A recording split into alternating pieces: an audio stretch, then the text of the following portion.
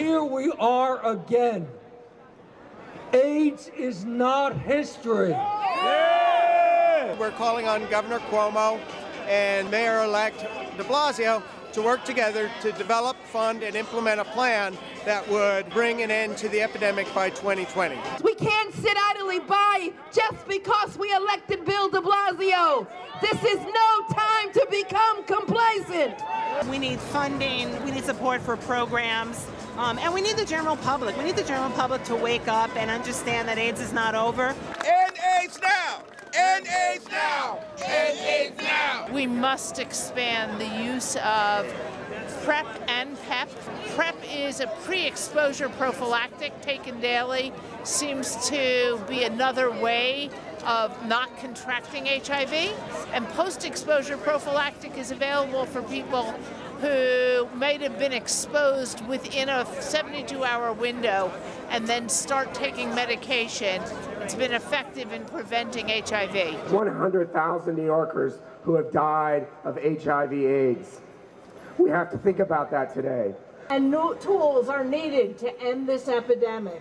Each day, we see the effectiveness of people who are connected to services, connected to housing, connected to food, connected to mental health services, and connected to medical care. People who are homeless are 10 times likely to become infected and to infect others.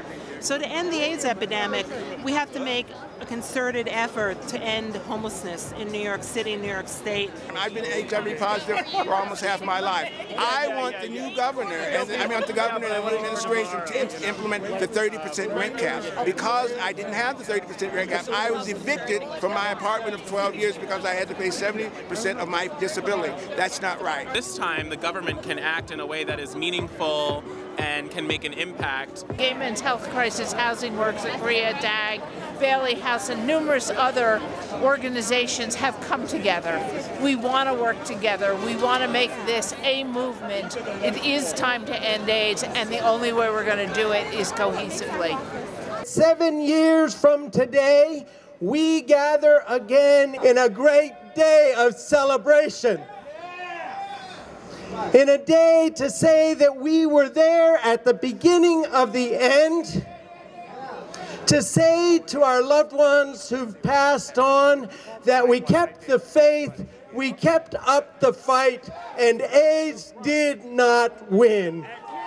Thank you.